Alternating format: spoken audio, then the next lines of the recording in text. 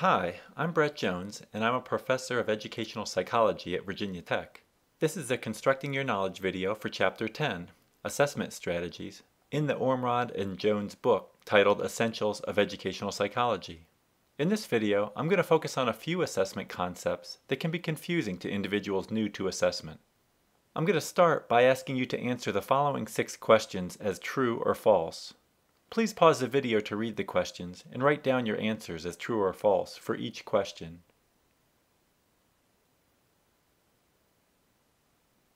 Now let's see how you did. Number 1 is, classroom assessment must always involve paper and pencil. For instance, it must always be a test of some kind. This is false, because many forms of assessment require little or no use of paper and pencil. Number 2 is, assessment is an activity that is totally separate from the process of classroom learning. This is also false. Classroom assessment practices significantly influence what and how students learn. Question 3. A little bit of test anxiety can enhance performance. That's true. Recall the distinction between facilitating and debilitating anxiety made in Chapter 6. This shows that a little bit of test anxiety can actually be a good thing. Number 4. Innovative forms of assessment, such as performance tests and portfolios, are always preferable to traditional paper and pencil assessment. This is false. Depending on the objectives being assessed, paper and pencil assessments are often a perfectly legitimate way of assessing what students have learned. Number 5. Multiple choice questions can be used to assess rote memorization of trivial details, as well as many higher level skills. This is true, as long as you take the time to carefully construct the ones that measure higher level skills. And finally, number 6 is, standardized tests are highly accurate measures of students' abilities and achievements. This is false, because standardized tests are imperfect measures at best, and no single test should ever be used to make decisions that affect students over the long run. But standardized tests can be good measures of some abilities and achievements. Okay, now I'm going to quiz you on a few more concepts to make sure that you understand some important points. But first, remember the RSVP acronym used in the Ormrod and Jones book. A good assessment instrument is reliable, is standardized for most students, has validity for its purpose, and is practical. You can remember this with the acronym RSVP. Now let me give you a quiz about these concepts. In this scenario, a teacher gave the same test to the same person 1 week apart, and the student didn't learn anything new related to the concepts tested, and didn't do any more studying. On the first test, the student got a B-, but the second time, he got a B+. What's the problem with this assessment? Pause the video if you need to think of your answer. Now you could say that the student remembered some of the questions from the first time he took the test. But let's say that he didn't know which questions he got right or wrong, and didn't think about the test between, and didn't remember anything else. If that's the case, this is a problem of reliability. Remember the definition of reliability? Reliability is the extent to which an assessment instrument or procedure yields consistent information about the knowledge, skills, or characteristics being assessed. In this case, the test is not giving consistent results. If it was, the student would have gotten the same grade both times he took the test. Think about a bathroom scale. If you get on and off a scale, the number should be the same if you haven't eaten or used the bathroom in between. The same thing is true for this testing situation. So we could say that this test was not very reliable. Now because the student got in the B range both times, you could say that it's fairly reliable. It's not like the student got an A one time and an F the next. But it's not perfectly reliable. Is this test reliable enough? Well, it depends on what the teacher's going to do with the test score. Every measurement has error. It's just a matter of determining whether the error in measurement is acceptable in that situation. When I give a multiple choice test in my classes, I realize that on any one test, students might get a little higher or lower than they deserve because my tests aren't perfectly reliable. But over the course of the semester, these things should even out if the error is random. I'm sure you usually remember the questions that you got wrong and think that, only if I'd gotten that one other one right, I would have gotten a higher score. But you also have to remember that on a multiple choice test, you probably guessed or were unsure of a few answers that you got correct. So ideally, these would balance out to provide a fairly reliable score of your knowledge. I'm not saying that always happens, but when I design a test, that's the goal I'm working towards, knowing full well that it's not a perfectly exact measure of a student's knowledge. This is where you have to balance reliability and practicality. I could get a much better assessment of students' knowledge if I interviewed them for an hour or two, but that's just not practical in a course where I have 50 students. Now I want to ask you a question. Which of these archers is reliable with her 5 shots? The answer is archers 1 and 2. Do you see why? Even though archer 2 did not even hit the target, she was consistent. And the definition of reliability involves consistency. So for that reason, even archer 2 is reliable. Archer 3 is not reliable because her shots are not in a consistent pattern. What are the problems with this assessment of dancing on Dancing with the Stars? You might not think there's a problem, but the problem is that all of the judges don't agree on the same rating of the dancing. Why not? They should. Pause the video while you think about which concept this relates to. Well, one of the problems is reliability. There is not very good inter-rater reliability. That is, across judges, the ratings aren't consistent. My prior examples were related to the same person scoring the assessment.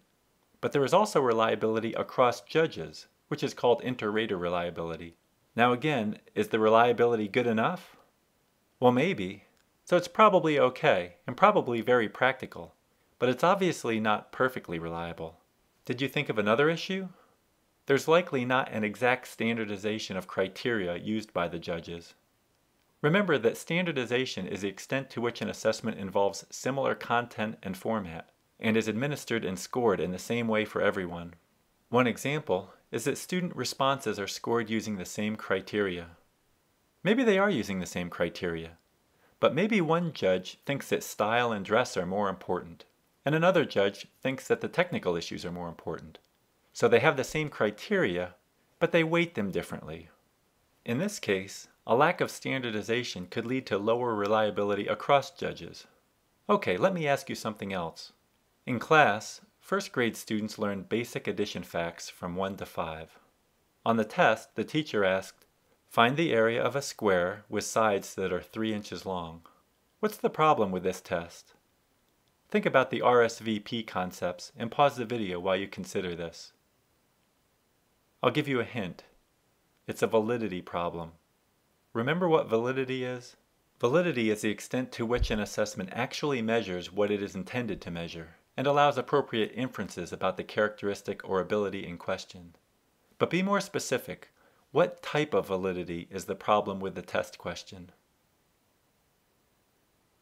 Maybe it will help to represent this problem visually for you visual learners.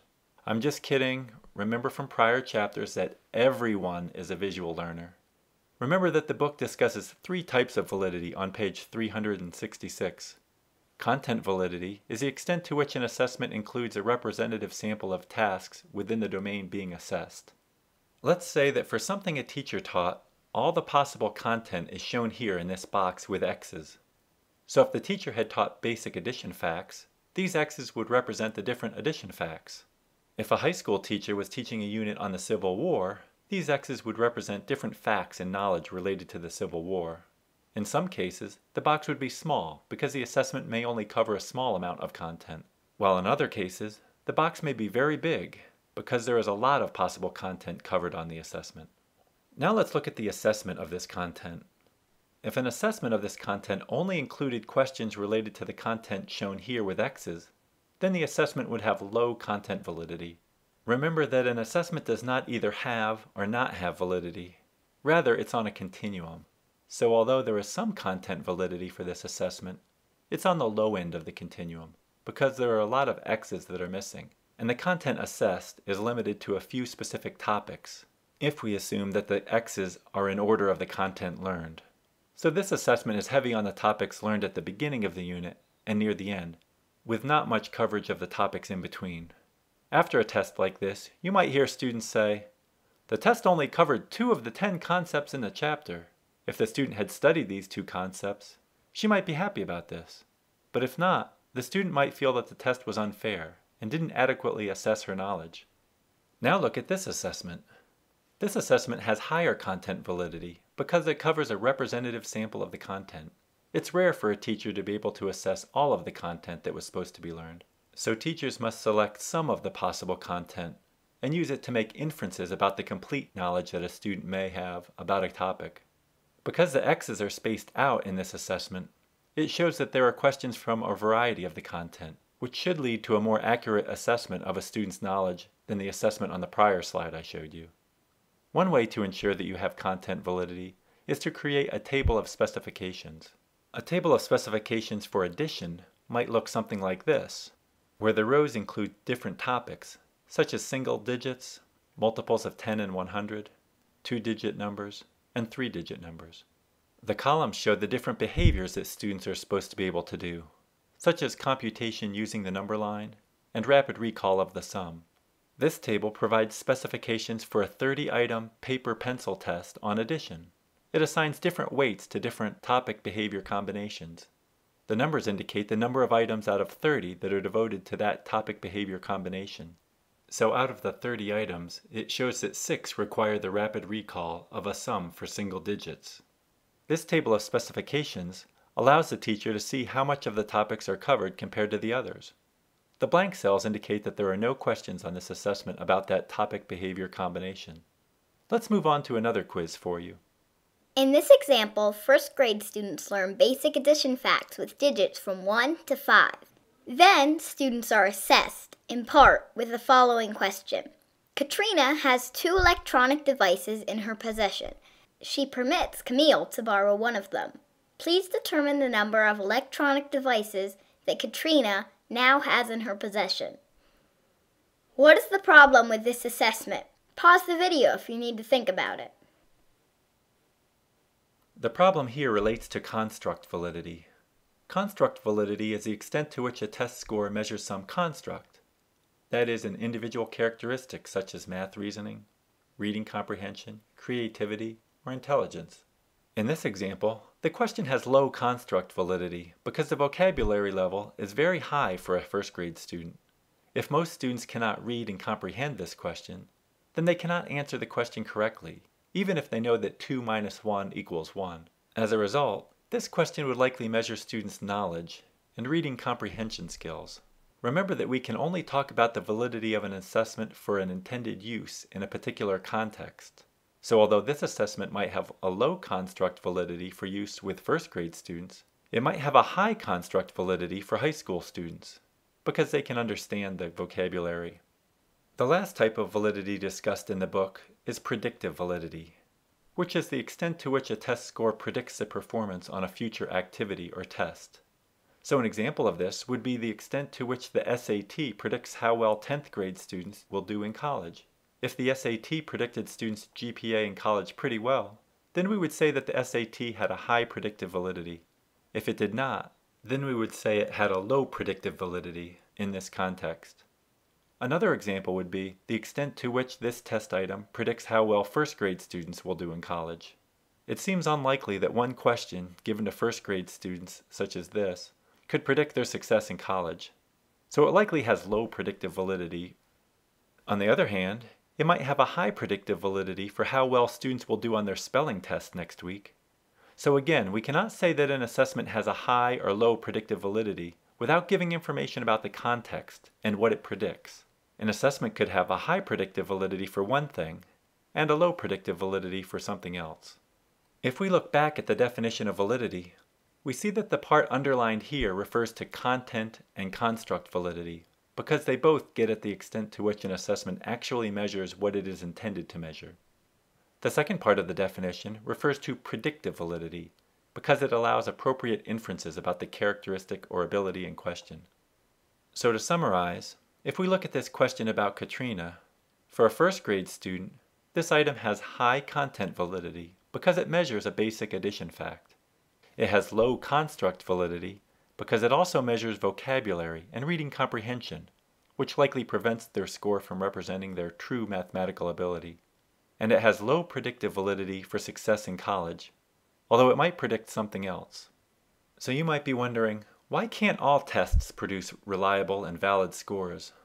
Well, it's usually an issue of time and money, which relates to practicality, which is the extent to which an assessment instrument or procedure is inexpensive and easy to use and takes only a small amount of time to administer and score. If we had the money, we could hire experts in the content area to write questions. And if we had the time, we could try them out with students, look at the results, and test them out some more. But doing this takes a lot of time and money. Big testing companies, such as the one that created the SAT, can do this, and they're able to create assessments that measure certain constructs better than you and I could do with limited time and money. But assessments also have to be practical to administer to students. Teachers are limited by the amount of classroom time they have, and by the attention span of their students. It's probably difficult to give an hour-long test to first grade students, because they'll have trouble concentrating for that long. For these types of reasons, it's a balancing act between creating practical tests that are reliable, standardized, and produce valid scores. Okay, I hope that these explanations have helped you to further construct your knowledge of some of the concepts in Chapter 10 of the Ormrod and Jones book. Thanks for watching.